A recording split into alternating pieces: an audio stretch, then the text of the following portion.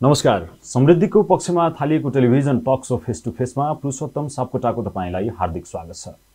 Face to face हामी साप्ताहिक रूपमा शनिबार मात्रै निरन्तर प्रसारणमा रहेका थियौं, तर कोरोनाको यो त्रासका कारणले गर्दा सृजित परिस्थितिलाई मध्यनजर गर्दै तपाईमा सही सूचना सम्प्रेषण गर्नका लागि र सरकारले गरिरहेका तयारी अनि नागरिक अगुवाहरूले गरिरहेका विभिन्न गतिविधिकाहरूमा जानकारी दिनका लागि फेस टु फेसको नियमित प्रसारण तालिकालाई परिवर्तन गरेर हामीले यो कोरोना कहरको समय सन्दर्भसँग मिल्दाजुल्दा अन्तर्वार्ताहरू विशेष समयमा प्रसारण गर्दै आइरहेका छौं।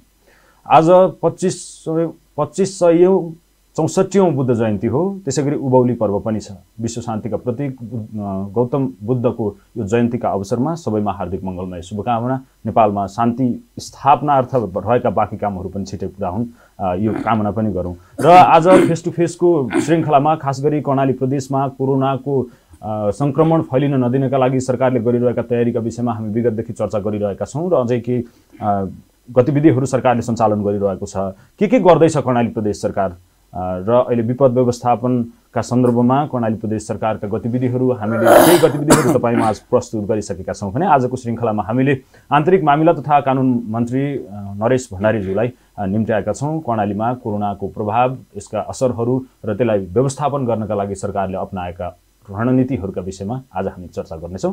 स्वागत छ यहाँलाई। धन्यवाद। आराम हुनुहुन्छ? ठीक छ, सन्चै छु। तपाईको अन्य प्रदेशहरूका मन्त्रीहरूसँग कुराकानी हुन्छ होला, संवाद हुन्छ होला है बेला बखत? हुन्छ। कतिको सुखानुभूत हुन्छ, कतिको खुसी महसुस हुन्छ कि उहाँहरूले तपाईको प्रदेश त कोरोनाबाट मुक्त छ है अहिलेसम्म भन्दा? ठीक हो। यो विश्व मानव जातिको यो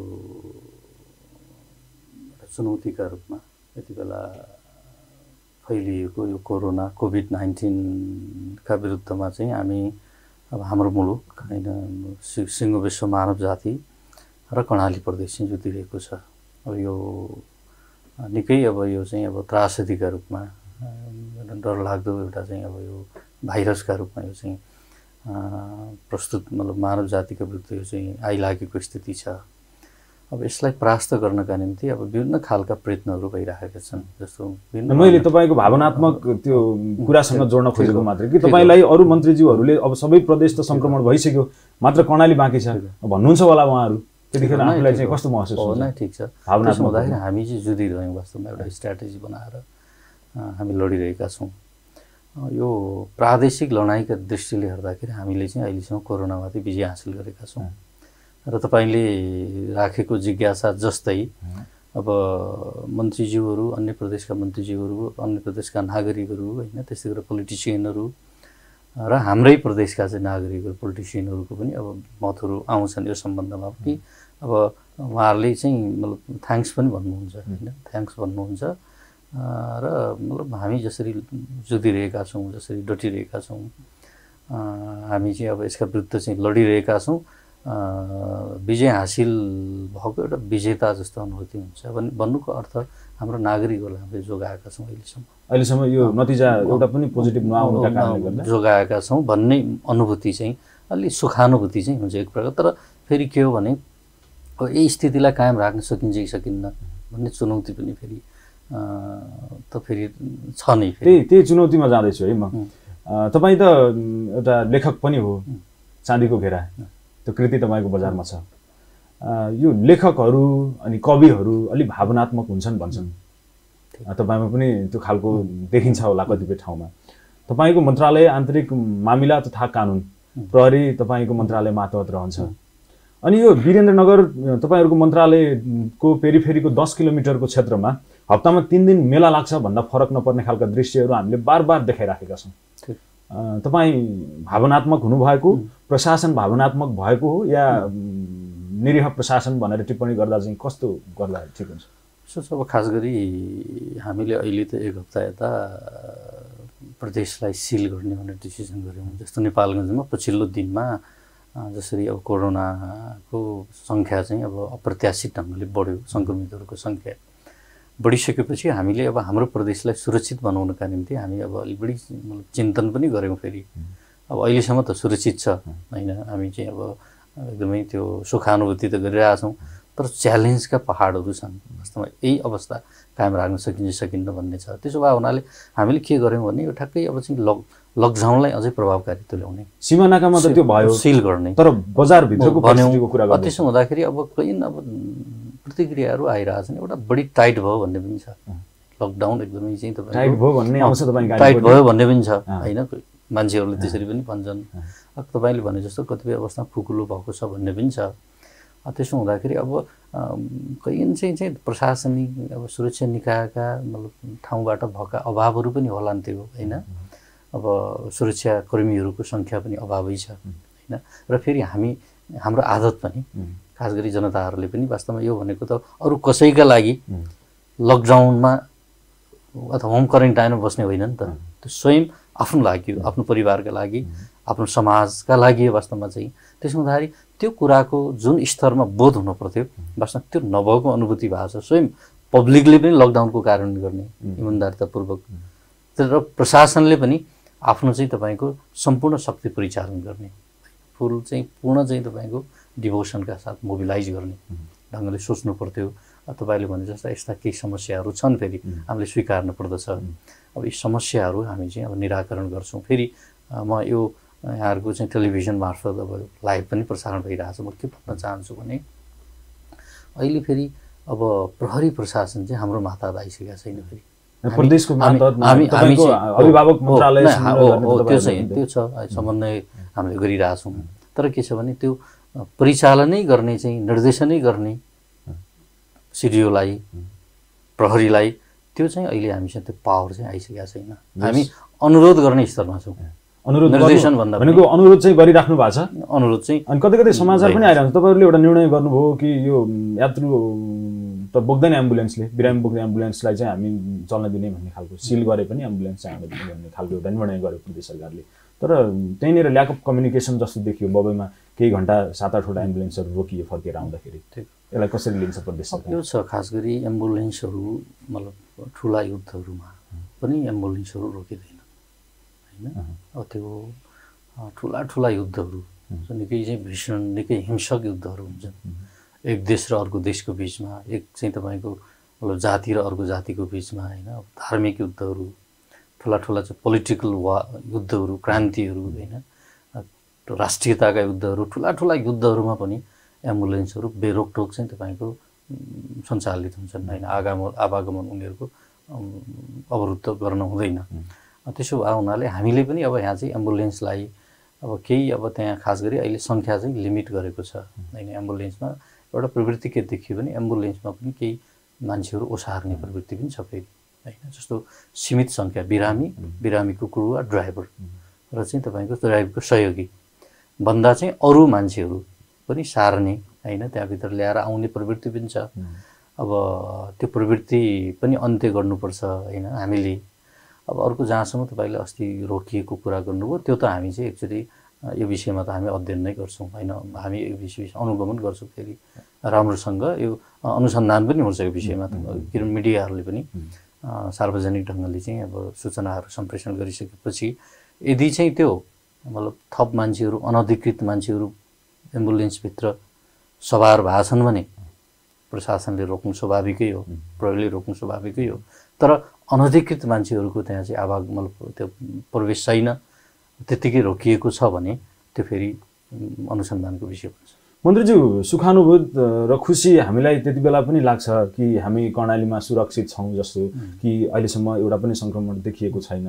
तर म समाचार पढ्दै गर्दा तपाईँलाई थोरै कुरा सुनाऊ। समाचार पढ्दै गर्दा आजसम्म मैले हिजो पढ्दा 79 जना सङ्क्रमितको सङ्ख्या पुगेको छ, आज पढ्दाखेरि फेरि 101 जना पुगे भन्दाखेरि चाहिँ अनि त्यतिखेर मलाई चाहिँ डर लाग्छ कि मेरो प्रदेशमा परीक्षण रोकिएको छ, परीक्षण नभएका कारणले गर्दा मेरो प्रदेशका नागरिकहरूमा कोरोनाको सङ्क्रमण पुष्टि नभएको हो कि, अनि त्यो कुराले चाहिँ मलाई भित्र हान्छ। तपाईँहरूलाई चाहिँ कस्तो हुन्छ? अब यस्तो छ, यो मेडिकल सामग्रीहरूको अभाव भनेको विश्वव्यापी अभाव हो। हाम्रो मुलुकको मात्रै अभाव होइन होइन, हाम्रो प्रदेशको मात्रै अभाव होइन। अब अहिले जस्तो विश्वव्यापी रूपमा अब कोरोना विरुद्ध लड्ने हतियार मतलब यो मेडिकल सामग्री भनेको हतियारै हो। त्यो हतियारको चाहिँ अभाव छ। त्यसो हुँदाखेरि त्यो हतियारको जोहो चाहिँ कसरी गर्ने भन्ने विषयमा विभिन्न प्र्याक्टिसहरू भएको छन्। एउटा प्र्याक्टिस चाहिँ हामीले सङ्घीय सरकारलाई माग गर्ने, किनभने उसको अन्तर्राष्ट्रिय सम्बन्धका हिसाबले त्यसै गरेर ग्लोबल ट्रेनर गर्ने हिसाबले र अब समग्र चाहिँ अभिभावकत्व चाहिँ निर्वाह गर्ने हिसाबले सङ्घीय सरकारलाई अपिल गरिरहेका छौँ पटक पटक। अर्को चाहिँ अब स्थानीय सरकारलाई पनि अब खरिद गर्नेका लागि हामीले चाहिँ बजेट चाहिँ हामीले एलोकेट गरिदिएका छौँ होइन, 15 लाखभन्दा माथि। र जिल्ला प्रशासन कार्यालय अथवा सिडिओको संयोजकत्वमा गठित चाहिँ विपद व्यवस्थापन समिति जिल्लाको लागि पनि हामीले 50 लाख चाहिँ हामीले चाहिँ यतिबाट हस्तान्तरण पठाएका छौँ। त्यसो हुँदाखेरि आफ्नो पहलमा चाहिँ सामग्री खरिद गर्ने, जस्तो प्रदेश अस्पताललाई पनि हामीले रकम चाहिँ उपलब्ध गराएका छौँ। कर्णाली स्वास्थ्य विज्ञानलाई होइन चौरजारी चाहिँ 3टा डेडिकेटेड अस्पतालको रूपमा हामीले परिभाषित गऱ्यौँ र बजेट पनि हामीले मतलब उपलब्ध गराएको स्थिति छ। त्यसो भए हुनाले अब प्रदेश सरकारले पनि केही खरिद गरिरहेको छ, अझै खरिद गर्ने प्रक्रिया अगाडि बढाएको छ। तपाईँले भने जस्तो मतलब परीक्षण नगरेर चाहिँ हामी सुरक्षित भएको एकदमै त्यसलाई चाहिँ अब तथ्याङ्कले देखिएको हो कि भन्ने पनि तपाईँसँग तर्क छ। तर यो के छ भने अब फेरि यो तर्कलाई कम्प्लिटली मतलब हामीले सहमत हुन सक्दैनौँ, किनभने यदि त्यसो हुँदो त चाहिँ लक्षण चाहिँ देखिन पर्थ्यो। फेरि अब केही लक्षण चाहिँ पछि पनि देखिने गरेको छ होइन, तर मतलब ज्वरो आएको अथवा कोरोनाको लक्षण भएकाहरू पनि अहिले हामीसँग चाहिँ अब त्यस्तो खालको बिरामी भेटिएको अवस्था छैन। योबाट हेर्दाखेरि अब एक हदसम्म चाहिँ हामी सुरक्षित छौँ कि भन्ने छ। तर हामीले टेस्टिङ चाहिँ जो हाम्रो चाहिँ प्रक्रिया छ त्यो प्रक्रिया अब हाम्रो सामग्री किटको अभावले चाहिँ अलिक स्लो भइरहेछ, अपर्याप्त छ, एकदमै रोकिएकै छ भन्दा पनि अतिरिक्त हुँदैन भन्ने छ। ठिक हो। अब जस्तो सुर्खेत प्रदेश अस्पतालमा रोकिएको भनेर न्युजहरू आयो होइन। अब जस्तो स्वास्थ्य विज्ञान प्रतिष्ठान जुम्लाले फेरि सुचारू गरिरहेको स्थिति छ। अन्यत्र पनि जो जिल्लाहरूमा हामीले पहिले पठाएका थियौँ किटहरू त्यहाँ पनि भइरहेछ। त्यो अवरुद्धै चाहिँ होइन, तर स्पिड चाहिँ स्लो छ। यसलाई हामी स्वीकार्नै पर्छ। अब हामी स्पिडलाई अलिक ऱ्यापिड गर्ने होइन तिर हामी अगाडि बढिरहेका छौँ। जस्तो अहिले अब फेरि जेठ 5 गतेसम्म लकडाउन लम्ब्याउने भनियो। यो सङ्क्रमण फैलिन नदिनका लागि अप्नाइएको एउटा उपाय त होला, तर परीक्षण यही बिचमा परीक्षणको दायरालाई बढाउन सकिएन भने फेरि लकडाउन थप्दै जाने, मजदुरहरू मारमा पर्दै जाने, फेरि राहतका प्याकेज घोषणा गर्नुपर्ने अवस्थाबाट सरकार कहिले मुक्ति पाउँछ? अब यस्तो छ, अब यो मलाई लाग्छ अब मोडालिटी लकडाउनको मोडालिटीमा के परिवर्तन चाहिँ निसन्देह आउँछ। अब हामीले यहाँ कर्णाली प्रदेशमा अब यही मतलब भोग र रोगसँग एकैसाथ जुझ्नुपर्ने जो स्थिति आउँदैछ होइन, अहिले पनि अब एउटा वर्ग त जुधिरहेकै छ। त्यो स्थिति अन्त्य गर्नको लागि हामीले निर्णयहरू गऱ्यौँ। कृषि उत्पादनसँग सम्बन्धित कार्यका लागि चाहिँ एउटा मापदण्ड बनाएका छौँ। जस्तो सङ्ख्या चाहिँ हामीले किटानी गरिदिएका छौँ। सीमित सङ्ख्यामा गएर प्रोडक्सनका काममा चाहिँ क्रियाशील हुने। अर्को चाहिँ मतलब निर्माणमा पनि मेसिनबाट हुने निर्माण सीमित सङ्ख्यामा गर्ने भनेका छौँ। त्यसो हुँदाखेरि अब मतलब उत्पादनका कामहरू, विकास निर्माणका कामहरूलाई पनि कोरोना चाहिँ नफैलिने गरी, सङ्क्रमित नहुने गरिकन हामी चाहिँ अगाडि बढाउँदैछौँ। अर्को कुरा चाहिँ अब जस्तो सङ्घीय क्याबिनेटले पनि अब यसको एक्सटेन्सन गरेको छ, यसको ड्युरेसन होइन 5 गतेसम्म यसलाई चाहिँ लम्ब्यायो। अब यो किनभने सङ्क्रमितहरूको सङ्ख्या चाहिँ अलिकति बढ्दै गइरहेको स्थिति भएको हुनाले फेरि अहिलेको ट्रिटमेन्ट भने त फेरि हामी लकडाउन भयो होइन, त्यसको विरुद्ध लड्ने वेपन अहिलेको चाहिँ अब लकडाउन भयो। त्यसो हुँदा लकडाउनलाई हामीले चाहिँ एउटा प्रभावकारी अस्त्रका रूपमा लिनुपर्दछ र पछि बिस्तारै अहिले चाहिँ उद्योग धन्दा खोल्ने कुरा पनि आएको छ। क्रमशः हामी चाहिँ अब यसलाई चाहिँ मोडालिटी चेन्ज गरेर जनजीवनलाई अलिक सहज बनाउँदै जानुपर्छ, जसले गर्दाखेरि अब भोग प्रधान नबनोस् रोगभन्दा पनि। जस्तो लकडाउनकै कुरा आयो, लकडाउनलाई नै हामी अन्तिम अस्त्रको रूपमा प्रयोग गरिरहने, परीक्षणका लागि आवश्यक सामग्रीहरूको कुरामा विशेष जोड आएन। यो चाहिँ अब अन्तिम अस्त्र होइन। अब यो अस्त्र चाहिँ अब करिब मिति चाहिँ सकिँदैछ। यो मेडिसिन भन्नुहोस् अथवा अस्त्र भन्नुहोस्, अब यो मेडिसिन चाहिँ अब मलाई लाग्छ डेट एक्सपायर हुने दिशातिर अगाडि बढ्दैछ। त्यो लकडाउन फेरि मैले के भने समग्र एउटै ट्रिटमेन्ट फेरि लकडाउन त फेरि भइरहन्छ, फेरि समग्रमा जो प्रयोग भइरहेछ यसको डेट अफ हुँदैछ होइन। तर फेरि हामी के गर्छौँ भने चाहिँ तपाईँको जहाँ जहाँ सङ्क्रमित देखिएका छन् त्यसलाई त कम्प्लिटली सिल गर्नुपर्छ, लकडाउन गर्नुपर्छ। अब लकडाउन त यो वा त्यो रूपमा चाहिँ जारी नै रहन्छ। यो मेडिसिन त प्रयोग गर्नै पर्छ हैन। तर के छ भने अहिले जस्तो सम्पूर्ण रूपमा यही अस्त्रको सहारामा हामी जो बाँच्न खोजिरहेका छौँ, यो बीचमा त्यो जायज पनि थियो, तर यो अझ यसको निरन्तरता चाहिँ हामीले चाहिँ अब रोक्नुपर्छ। त्यसो तपाईलाई सामाजिक सञ्जालमा तपाईँ अलि एक्टिभ पनि हुनुहुन्छ, म हेरिरहेको हुन्छु तपाईलाई। तपाईका विरुद्धमा अथवा भनौँ तपाईलाई कटाक्ष गरेर केही टिप्पणीहरू सामाजिक सञ्जालमा आयो। एउटा समाचार पनि आयो, प्रधानमन्त्रीले कर्णालीका 2 मन्त्रीलाई चाहिँ अलि राम्रैसँग सुझाव दिनुभयो भन्ने खालको कुरा पनि आयो। खास विषय के थियो मन्त्रीज्यू त्यसको? यसो हो, खास गरी तपाईले के भन्छ, म त आम जनतालाई पनि नागरिकहरूलाई के भन्न चाहन्छु भने यो सङ्कटको घडी हो, यो हैन, मुलुक निकै सङ्कटमा छ अहिले। त्यसो भएको हुनाले यो सङ्कटको घडीमा, यो त्रासदीको क्षणमा मानव जातिको अस्तित्व नै अब चाहिँ तपाईँको यति बेला सङ्कटमा परेको बेलामा विभिन्न खालका अतिवादी दृष्टिकोणहरू व्यक्त हुन्छन्। त्यो सकारात्मक कोणबाट पनि आउँछन्, त्यो नेगेटिभ कोणबाट पनि आउँछन्। तर मैले त के भनेको छु नि, यो अवसरका रूपमा लिएको छु यसलाई। मानव जातिको रक्षा गर्ने, आफ्ना कर्णालीवासीहरूको रक्षा गर्ने एउटा अवसर हो। त्यसो हुँदा हामी अविचलित ढङ्गले प्रयासशील हुनुपर्छ। पर्सनल्ली म चाहिँ तपाईँको जनताको सेवामा अहोरात्र डट्छु हैन। अब त्यो सङ्क्रमित नहुने गरी, जनतालाई नबनाउने गरी, त्यसो हुँदा एउटा अवसर हो। हामी अग्रमोर्चामा पनि छौँ। अब यसो अग्रमोर्चामा डटिरहँदाखेरि विभिन्न खालका मतहरू आउँछन्, यसलाई मैले स्वाभाविक रूपमा लिन्छु। यो सङ्कटको घडीमा यस्ता मतहरू आउँछन्, तर अन्य सहज अवस्थामा आउँदैनन् फेरि। र अर्को, प्रधानमन्त्रीज्यूको जहाँसम्म सम्मानित प्रधानमन्त्रीले अब एउटा मिडियामा, एउटा अमुक मिडियामा पनि हेरेँ, मैले पनि हेरेँ, अब हप्काएको भन्ने होइन, तर त्यो गलत, बिल्कुल गलत। म पब्लिकली बोल्छु, त्यो 100% गलत। मेरो विषयमा जो आयो भन्नुभयो होइन, त्यो मिडियाले लेख्यो, त्यो 100% त्यो गलत कुरा। होइन, हामी फेरि यो अर्थमा नबुझिदिनु होला, हामी यो खण्डन गरिरहेका छैनौँ, यो विषय उठेको कारणले गर्दा मैले पनि यसलाई चाहिँ पब्लिकली चाहिँ जवाब दिनु पर्थ्यो। एउटा अवसर पनि हो, तपाईँले विषय उठान गर्नुभयो, त्यो गलत कुरा हो। त्यो गलत हो, कुनै सत्यता छैन। सायद प्रधानमन्त्रीज्यूले पनि हेर्नु होला नि त, यदि भन्नुभयो भने त यसले गलत बोल्यो। अनि तपाईँ त यो एउटा विद्रोही शक्तिबाट भनौँ न, एउटा चाहिँ विद्रोहबाट अहिले सत्तामा हुनुहुन्छ।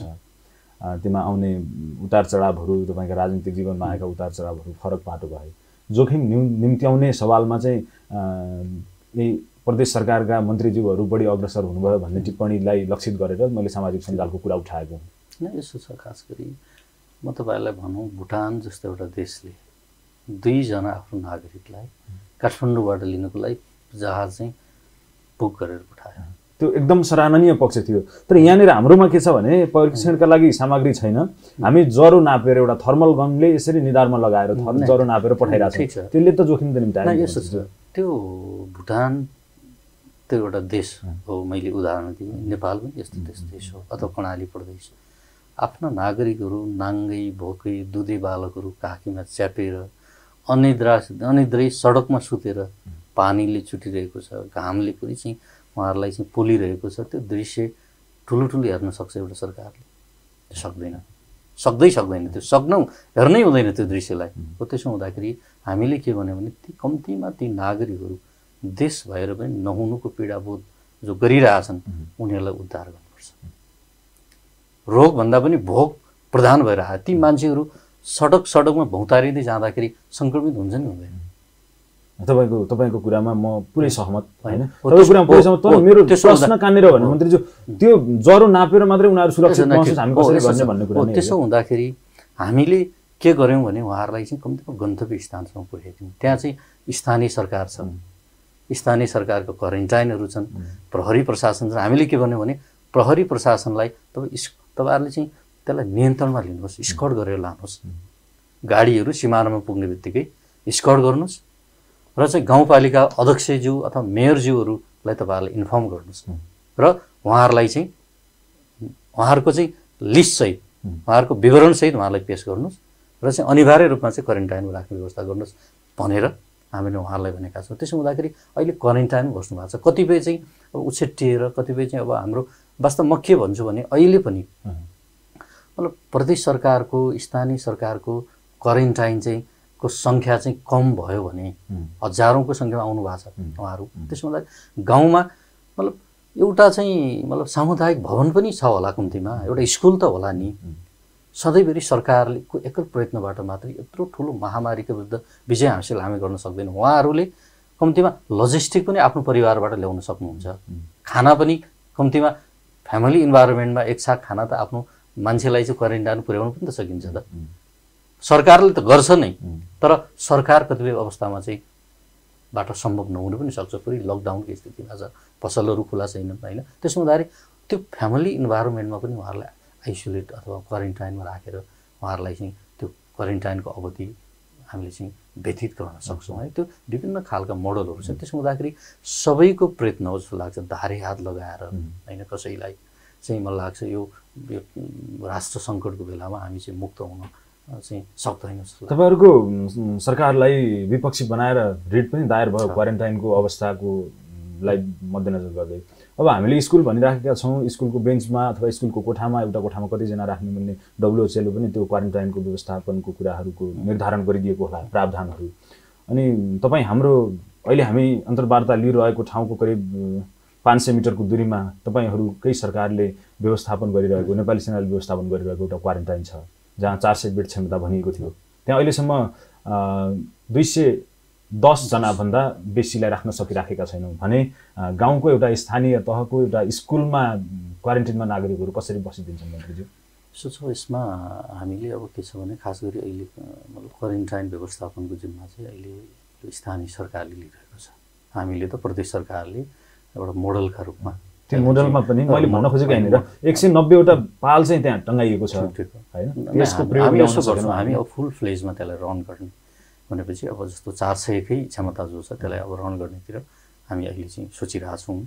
त्यसो हुँदाखेरि अब स्थानीय सरकारले अब त्यो चाहिँ वडा स्तरसम्म पनि व्यवस्थापन गरिरहेको छ। म त के भन्छु भने यति बेला गाउँ गाउँमा युनिट चाहिँ तपाईँको एक्सन टिमहरू बनाउने 5 जना 7 जनाको मतलब उहाँहरूले चाहिँ तपाईँको पनि सहयोग गर्न सक्नुहुन्छ। युवाहरू छन्, भोलिन्टियर। अहिले त वास्तवमा यो सङ्कटको घडीमा चाहिँ स्वैच्छिक ढङ्गले म भोलिन्टियर सर्भिस गर्न तयार छु, राष्ट्रको नाममा योगदान गर्न तयार छु, जनताको प्रदेशको नाममा योगदान गर्न तयार छु भनेर स्वैच्छिक ढङ्गले उहाँहरूले चाहिँ तपाईँको मलाई आफ्नो निवेदन दिनुपर्छ, अपिल गर्नुपर्छ जस्तो लाग्छ। अरूलाई पनि अपिल गर्ने, आफूले आफ्नो नाम चाहिँ दर्ज गर्न जरुरी छ। त्यसो हुँदाखेरि यो सामूहिक प्रयत्नबाट हामी चाहिँ सफल हुन्छौँ। अब अलिकता विषय प्रवेश अलिक फरक विषयमा जाउँ। जस्तो अब सबै क्षेत्रहरू धराशयी भए, हामी सञ्चार जगत पनि कर्णालीका 31 वटा पत्र पत्रिकाहरू बन्द छन्, एउटा रेडियो बन्द छ भन्ने विज्ञप्तिसहित तपाईँहरूको ध्यानाकर्षण प्रदेश पत्रकार महासङ्घले गर्यो। त्यसमा मन्त्रालयले के त्यो ध्यानाकर्षण पत्र बुझिसकेपछि कस्तो खालको रणनीति बनाएको छ कि मिडियालाई सस्टेन गर्नका लागि? यसो मिडिया कर्णाली प्रदेशका मिडियाहरू बडा मतलब कष्टसाध्य ढङ्गले बाँचिरहेका छन्। यो हामीलाई अवगत नै छ होइन, त्यो प्र्याक्टिसले पनि देखाइरहेछ। अब फेरि यो लकडाउनको बेलामा अझै उहाँहरूले चाहिँ मतलब पीडा चाहिँ खेपिरहनु भएको छ। त्यो भनेको अब प्रशासनको टाइटको पीडा होइन होइन, त्योभन्दा पनि उहाँको चाहिँ तपाईँको मतलब स्रोतको पीडा हो, सञ्चालन गर्ने स्रोत चाहिँ साधनको अभाव छ होइन। त्यसो हुँदाखेरि हामी यो विषयमा उहाँहरूको चाहिँ अलिकति प्रवर्धनका लागि यो बिचमा हामी छलफल गर्दैछौँ। हिजो अस्ति पनि एउटा सानो चाहिँ सुझाव थप आएको छ। यो बिचमा केही चाहिँ एउटा प्याकेज निर्माण गर्ने हो कि भनेर जर्नालिस्टहरूले सजेसन पनि गर्नुभएको छ हामीलाई।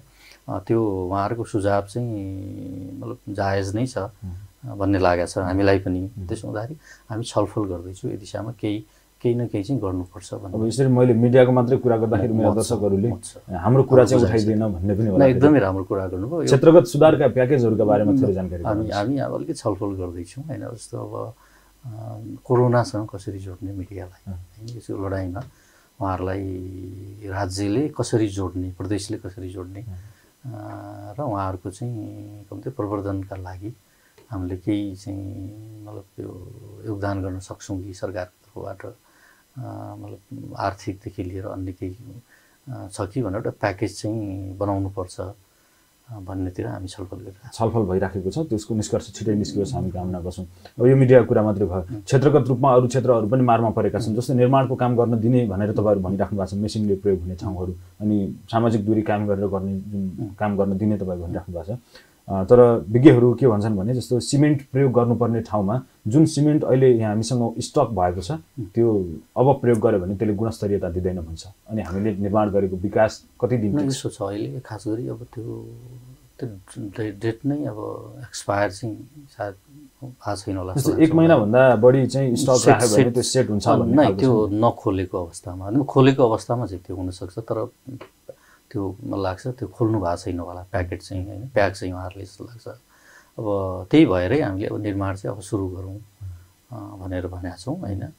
उहाँहरूलाई चाहिँ अब हतोत्साहित नभइकन हामी चाहिँ मतलब यो निर्माण कार्यमा सरकारले उहाँहरूलाई चाहिँ अब पथ प्रदर्शन गर्छ नहुनका लागि पनि अपिल गर्न चाहन्छु। अब सँगसँगै अगाडि बढौँ, हातेमालो गरौँ, हातेमालो गर्ने बाधाहरू कठिनाइहरू चाहिँ हामी फुकाउँ। हातेमालो गर्दै जाँदा बाधाहरू फुकाउँदै जाँदा मैले क्षेत्रगत कुरा गरेँ। अब 1 2 3 भनेर हजुरले मलाई बताइदिनुहोस् कृषि क्षेत्रको प्रवर्धनका लागि अथवा भनौँ विकास निर्माणको प्रवर्धनका लागि तपाईँहरूले अब गर्दै चाहिँ के हुनुहुन्छ? हामी अन्तिमतिर पनि छौँ। यसो छ खास गरी अब कृषि क्षेत्रको प्रवर्धनका लागि हामीले एउटा चाहिँ मतलब योजना बन्दैछ होइन, एउटा रणनीति चाहिँ बन्दैछ।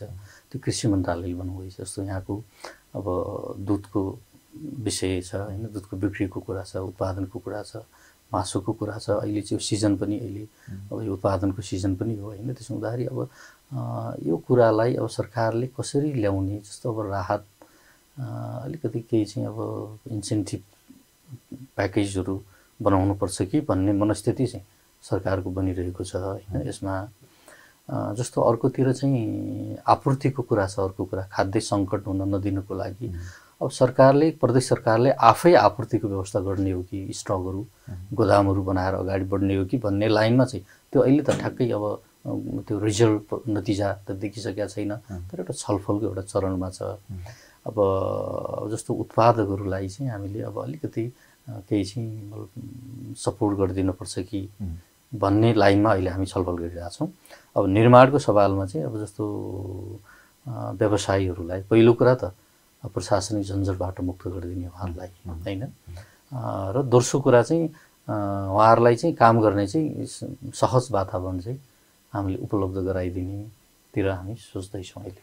अब अन्तिम प्रश्न तपाईँका निम्ति, प्रदेश सरकारले कोरोनाको सङ्क्रमण अब चाहिँ यहाँसम्म गरिराखेका तपाईँका गतिविधिहरूलाई एकछिन पर राखौँ।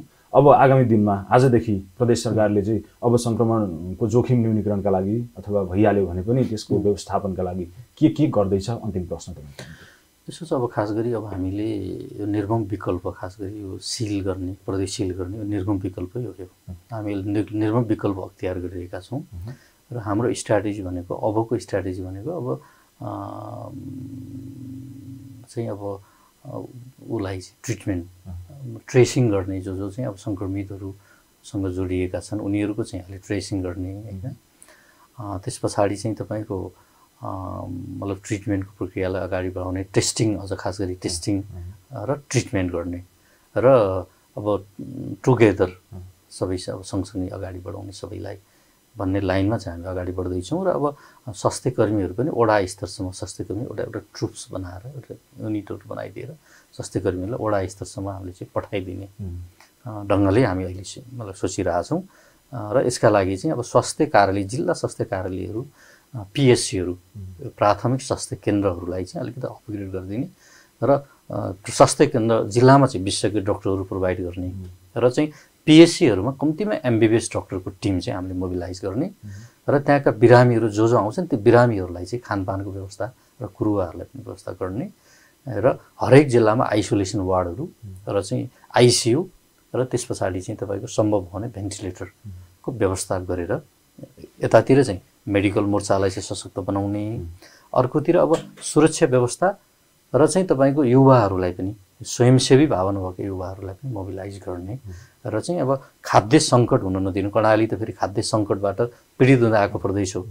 खाद्य सङ्कट हुन नदिनुको लागि चाहिँ उत्पादन आन्तरिक उत्पादनलाई चाहिँ सुचारू गर्ने र बाह्य आपूर्तिलाई चाहिँ हामीले चाहिँ तपाईँको व्यवस्था गर्ने सुनिश्चित गर्ने गरी अब कर्णाली प्रदेश सरकार चाहिँ अगाडि बढ्छ। हुन्छ, यो एकदमै महत्त्वपूर्ण समय उपलब्ध गराइदिनु भयो। व्यस्त छु भन्दै हुनु त्यसैले पनि अलि लामो छलफल गर्ने मनसाय थियो मेरो। धेरै विषयहरू छुटेका छन्। फेरि अर्को श्रृङ्खलामा उहाँसँग फेरि समय उपलब्ध उहाँले गराउनु भयो भने चाहिँ फेस टु फेसको अर्को श्रृङ्खलामा ल्याउँला। आजका लागि भने यो महत्त्वपूर्ण समय उपलब्ध गराइदिनु भएको यहाँलाई धेरै धेरै धन्यवाद। हाम्रो यो कोरोना विरुद्धको लडाइँमा हामी जुटिरहेको बेला हाम्रा धारणाहरू आम नागरिकका बिचमा सम्प्रेषण गर्ने अवसरका लागि म यो एसडी टेलिभिजन देउती टेलिभिजनलाई म हार्दिक धन्यवाद दिन चाहन्छु।